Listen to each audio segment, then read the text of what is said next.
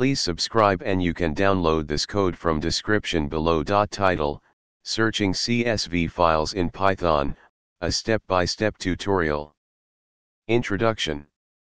Searching for specific data within a CSV file is a common task in data analysis and processing. Python provides a straightforward way to achieve this using its built-in modules, such as CSV. In this tutorial, we'll walk through the process of searching a CSV file in Python, step by step, with practical code examples.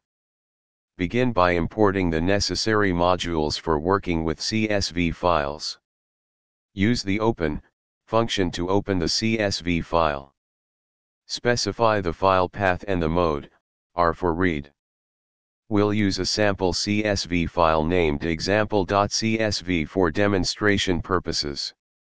Now, use the csv.reader to read the data from the CSV file.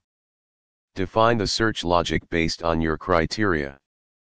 For example, if you want to find rows where a specific column matches a certain value, you can do something like this.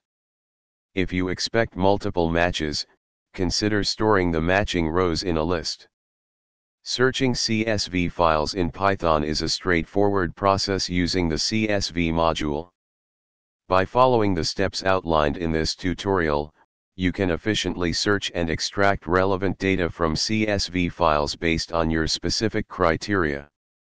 Customize the code examples according to your CSV file structure and search requirements. ChatGPT.